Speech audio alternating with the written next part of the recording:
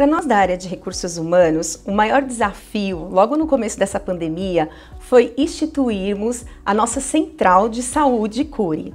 Essa central ela é formada pelos nossos médicos e enfermeiras do trabalho e também os nossos engenheiros. E a partir dessa comissão, a gente foi criando os protocolos de segurança, com todos os detalhes, as regras, o que seria permitido, as instruções de uso de todos os equipamentos que nós compramos, adaptações que fomos fazendo, e nasceu uma cartilha, um guia de orientações que foi preparado exclusivamente para os nossos colaboradores aumentarem o fluxo nos nossos escritórios. Essa cartilha foi enviada para todos os nossos gestores e passamos por um treinamento também online, onde eles puderam tirar dúvidas, foram capacitados e a partir de agora começam a também capacitar os seus colaboradores, as suas equipes. Para nós, a chave é cuidar e pensando assim, nós também trouxemos uma novidade para os nossos colaboradores que estão acostumados a escolherem um lugar aonde almoçar, principalmente nas localidades onde estão os nossos escritórios localizados. Com essa nova pandemia e a restrição da abertura desses restaurantes, a gente fez um contrato em restaurantes próximos a todos os nossos escritórios e eles vão atender de forma exclusiva todos os nossos colaboradores, servindo o nosso almoço de forma adequada, cumprindo todos os protocolos de segurança, bem como os nossos colaboradores também têm todas as instruções para adentrar esses ambientes sem correr qualquer tipo de risco e ficarem bem alimentados. Eu me cuido também para te proteger. Faça o mesmo por mim.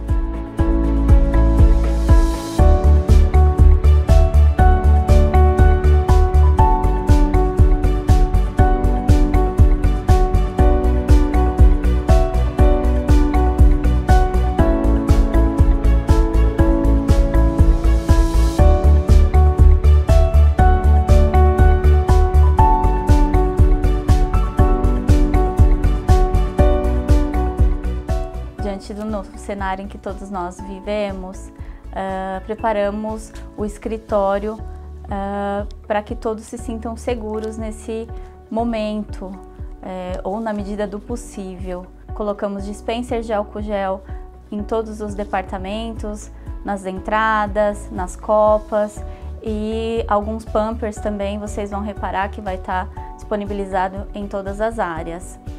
Na entrada também, elas estão bem sinalizadas, com a comunicação necessária. Na dúvida, você pode olhar, você vai se sentir bem informado aqui dentro. A limpeza também está reforçada e treinada. Fizemos a desinfecção de todo o escritório, de todas as unidades. Tatuapé, Funchal, Rio de Janeiro. Então estamos mais seguros, obviamente, que isso pode se tornar algo um pouco mais frequente e todas as meninas que hoje trabalham conosco, que vocês já veem aí, elas estão treinadas e capacitadas e, claro, contamos com a colaboração de todos vocês, tá bom? Eu me cuido também para te proteger, faça o mesmo por mim.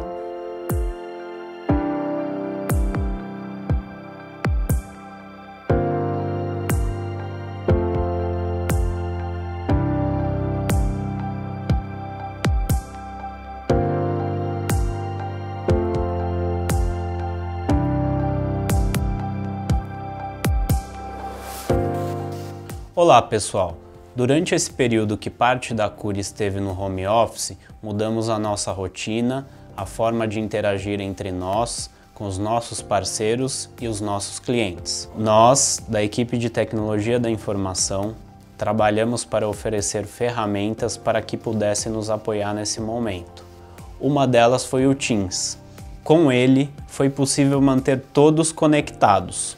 Agora, com o aumento de fluxo das pessoas nos escritórios, para nós, a chave é cuidar.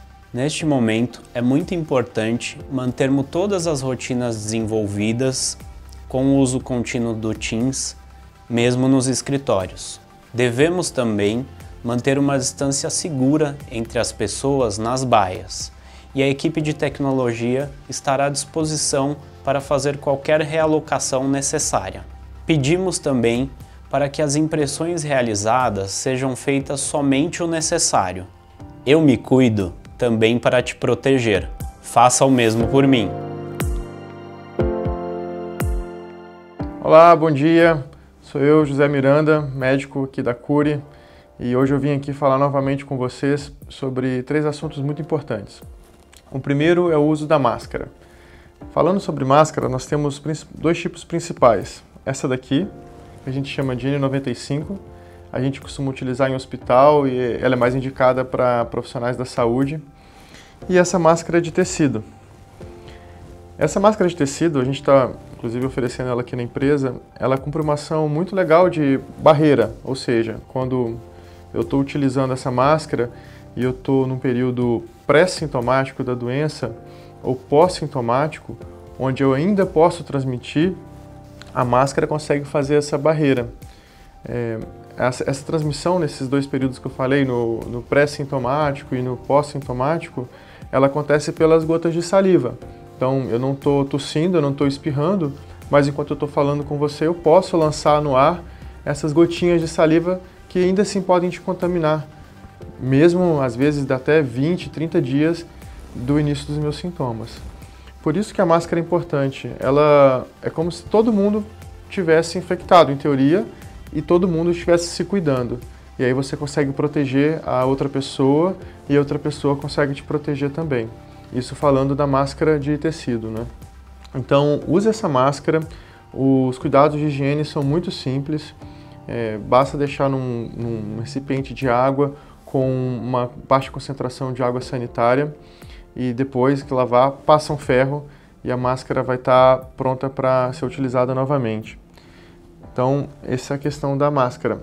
Uma outra questão que é legal a gente falar é sobre essas triagens que estão sendo feitas aqui na empresa e nos nossos projetos. Essa triagem, ela busca identificar justamente as pessoas que estão no início dos sintomas e ainda não estão sentindo. Isso pode acontecer através da febre ou algum sintoma inicial, como dor de garganta, que a pessoa às vezes não dá muito valor, mas é sim já um sinal de alerta. E muitas vezes você não percebe isso, chega na empresa e tem uma pessoa para te lembrar disso. Essa triagem ela é fundamental justamente para identificar esses casos logo no começo. O último assunto é sobre a testagem. Hoje existem 2 tipos de testes principais, que é o RT-PCR e o teste sorológico. O RT-PCR, que é um teste indicado para logo no começo dos sintomas, ele tem uma sensibilidade muito boa a partir do 2º dia até o 7º dia. E esse teste ele busca um RNA do vírus lá no trato respiratório superior. Então é aquele teste que você faz com suave lá no fundo do nariz que vai coletar esse material. Esse teste, infelizmente, ainda ele é muito caro e ele está sendo feito só nos casos mais graves ou pessoas que estão dispostas a pagarem esse teste em laboratórios privados. Mas existe um outro teste, que é o teste sorológico. O teste sorológico ele pode ser feito tanto em laboratório quanto o teste rápido. O teste rápido ele é feito com cassetes, que são pequenas peças de plástico onde tem uma fita que eu deposito uma gotinha do sangue do paciente junto com o diluente e essa fita vai se corar se o paciente tiver anticorpos para o vírus. E aí esse teste sorológico ele busca 2 tipos de anticorpo.